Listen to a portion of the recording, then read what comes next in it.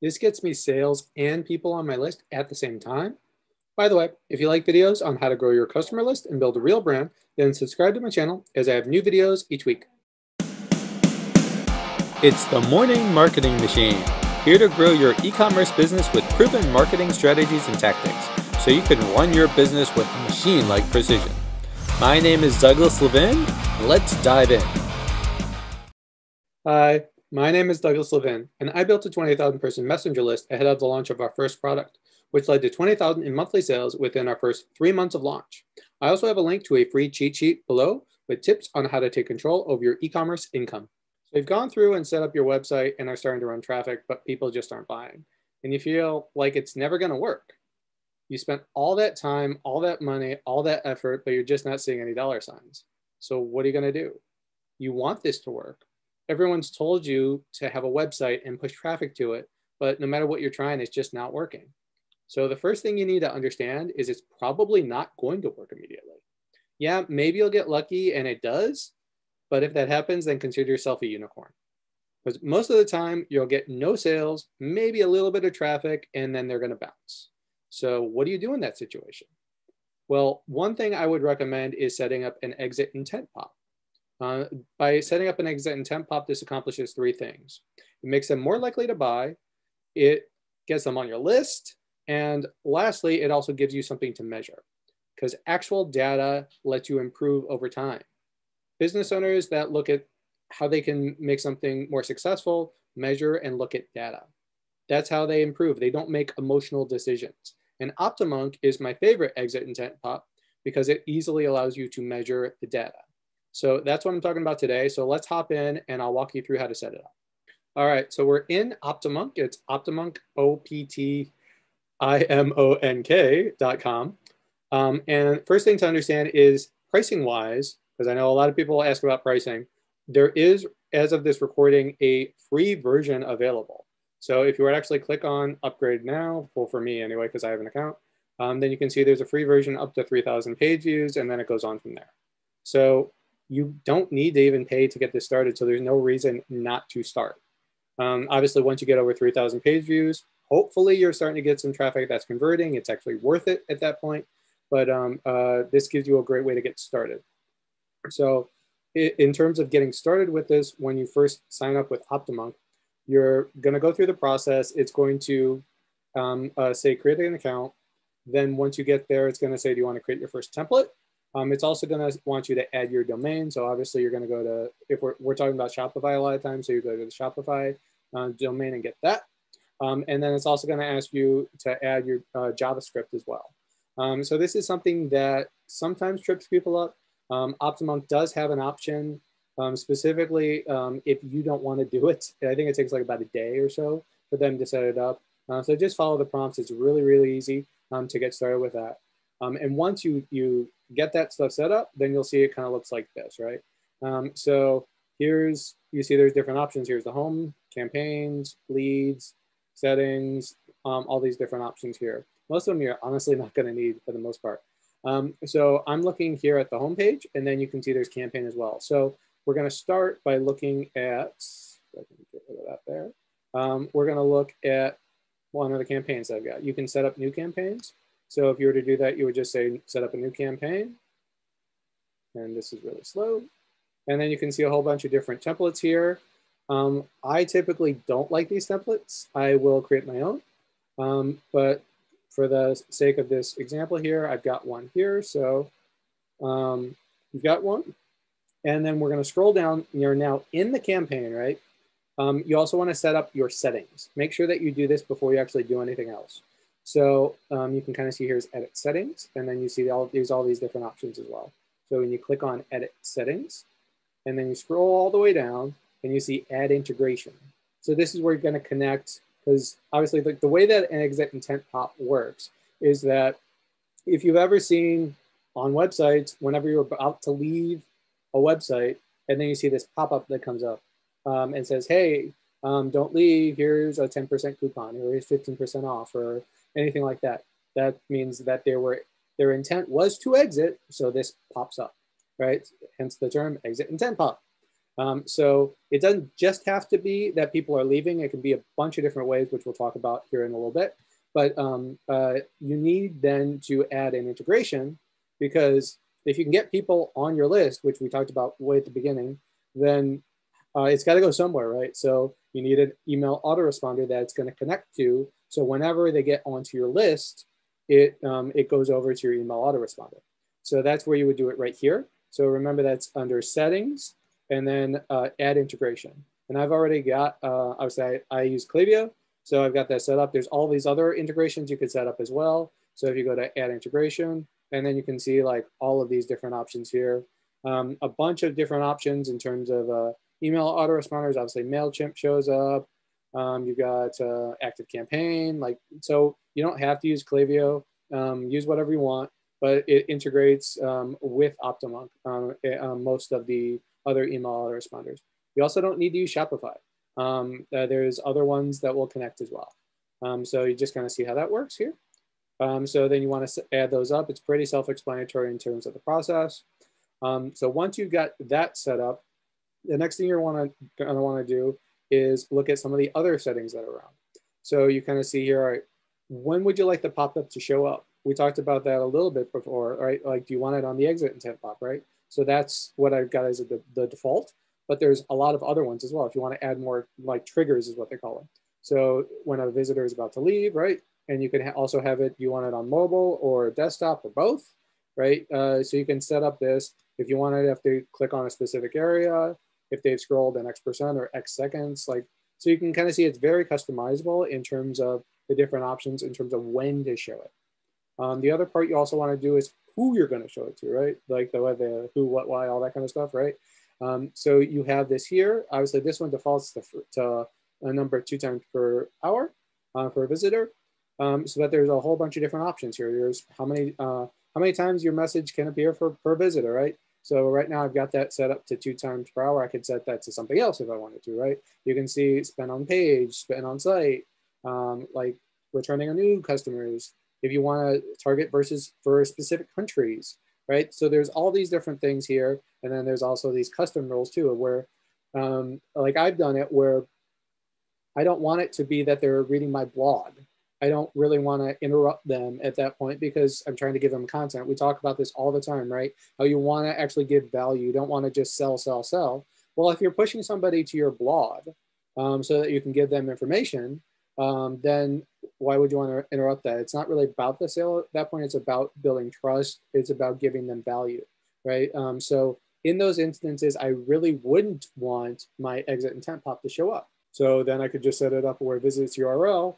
And then at that point, it's only going to be for product pages, right? So like if you understand how sometimes this works is they have like that yourpage.com / and then there's like cart or products or something like that. That's the slug. So then you could set it up where it's / products, right? That's where it shows up because it means that they're checking out one of your products. So I only want it to show up whenever someone's checking out my product, or maybe on the home page or something along those lines, right? So you can see there's a whole bunch of different ones here that you can set up, and you can set up as many different ones as you want as well. So if you have different types of campaigns you want to set up, I want one for people that are visiting my products. I want one where maybe I just want to get them on my list for more content if they're going to my blog, right? So you can set it up a whole bunch of different ways at that point. It's not just one size fits all. So this is what's great in terms of Optimonk, that you can do all that. Oh, and if you're liking any of what I'm saying, make sure to leave a like below. Next thing that you want to pay attention to is the actual campaign itself, right? So we talked about the different parts that are within the campaign, like the settings themselves, right? So you now know about integrations and what that is. You now know the who's going to see it and the when they're going to see it, right? But now you actually need to create the pop-up. So we're going to go back to home, right? And then I've already set one up, but I'm going to walk you through how you can set it up. So we're going to click in, and if you didn't have one, you would create a new campaign. And then from here, you can create, if you do the paid plan, then obviously you can set up A/B testing. We talked about data and being able to measure it. That's always great. You don't obviously need it when you're getting started. And also understand that you're going to need a lot more data to be able to make a decision anyway. So there's no real point in having A/B testing set up until you get enough impressions that you can make a determination on if this is working, right? So you can kind of see right here, we talk about data, right? So now you can see, okay, obviously like this is just a dummy account, so there's only one impression, but you can see, okay, there's 1,000 impressions and I've got conversions of 100, and okay, my conversion rate is 10%, like something like that. So you can now look and figure out if this is working, or make tweaks and A/B test it, come up with different versions, all of these other things where now you can actually look at the data and optimize it over time. So this is definitely something that we talked about earlier, right? In terms of don't make emotional decisions. So this is just data. You're looking at it as a objective thing of like, all right, well, I'm looking at variation A, and that one has a 5% conversion rate. Well, variation B has a 8% conversion rate. So, okay, well, that one's better. Let's see if I can get better, right? Like, so I'm going to dump variation A, right? So definitely keep this stuff in mind as you're going through it.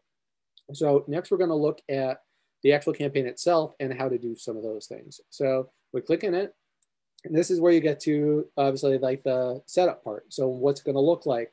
What are you going to count as a conversion? Different things like that, right? So I'm setting this version up right here. This specific campaign is that somebody goes to just, it's not set up that it's a specific thing in terms of like just a page. It's just anywhere, because we're just obviously trying to explain it to you right now. So this is just, all right, you are about to exit. Would you like to get 10% off? And one of the things I've also seen that works a lot of times is a timer sometimes. You don't have to do anything like this. It's just how it's been set up that I've seen works a lot for me. As we're going in this, you can also see like, here's the setup of it. So the way it's going to work is they will see this first.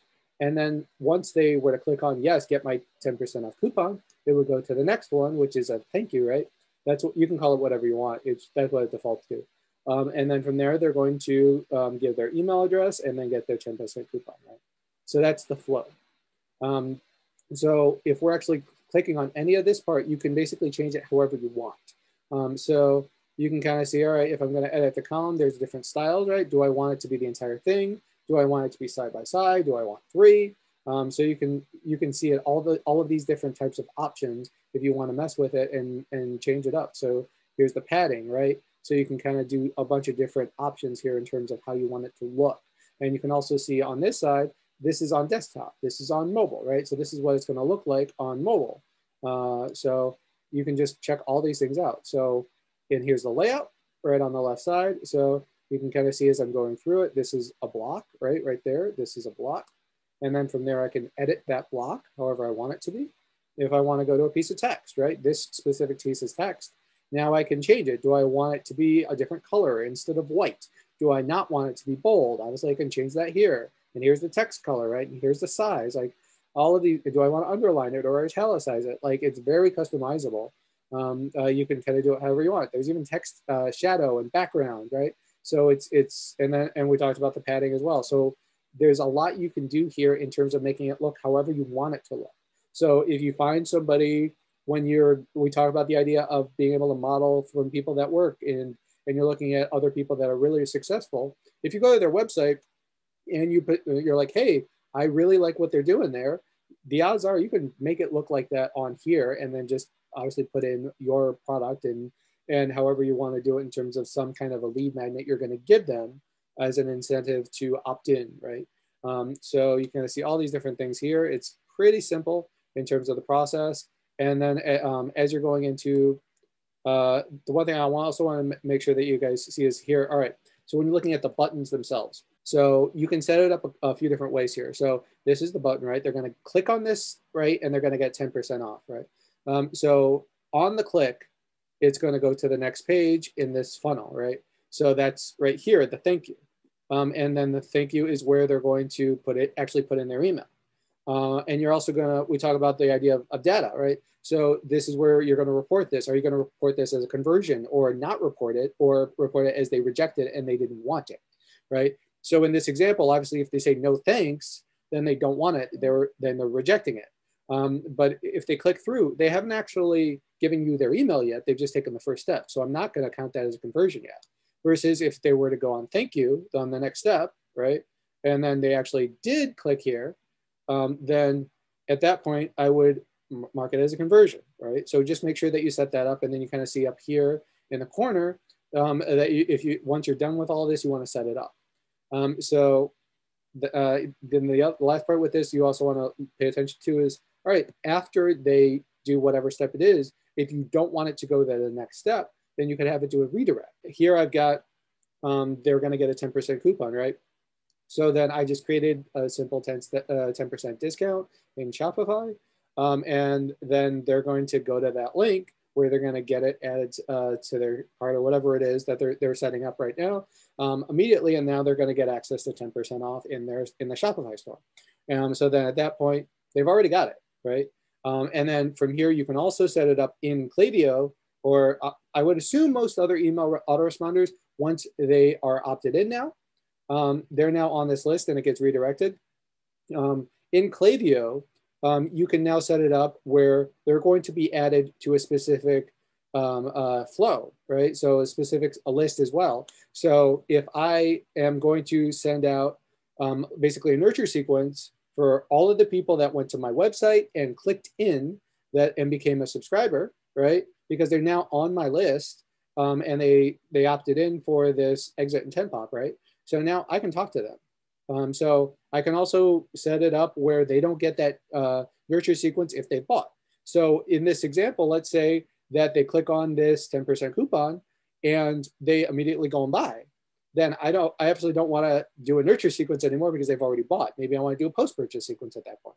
So that's where you can set all that stuff up in Klaviyo, where you have all these conditions and things like that. But if they don't, because a lot of people are not going to buy immediately, right? They'll check out the website for a second. Maybe they'll opt into your exit and 10 pop, and then they'll eventually bounce.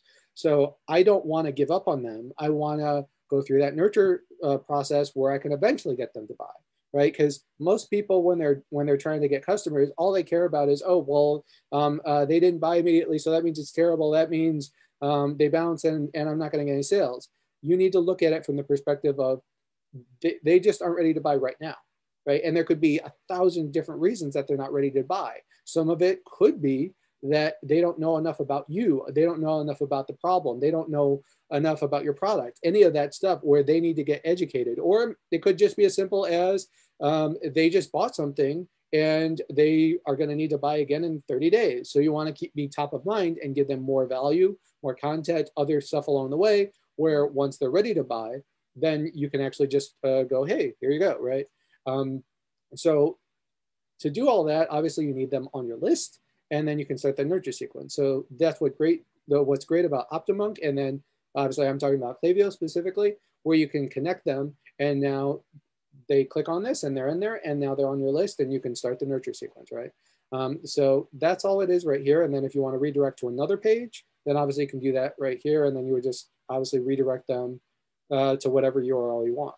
So it's really simple to set up, but I would say if you're having issues at all with converting or getting traffic to get to your page, get on your list, this doesn't really cost you anything, right? This is a free version to do. So until you get to 3,000 people that are viewing your website a month, it's not going to cost you anything.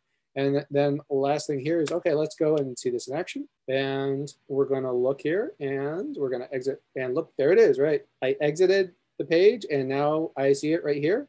And then if I go, obviously, get my 10% off coupon, now it's asking me for me to put in my email, right? And then once I do that, it's going to redirect me, and that's it, right? So it's really simple setup. So I would say whatever you guys are doing, add this. It's free.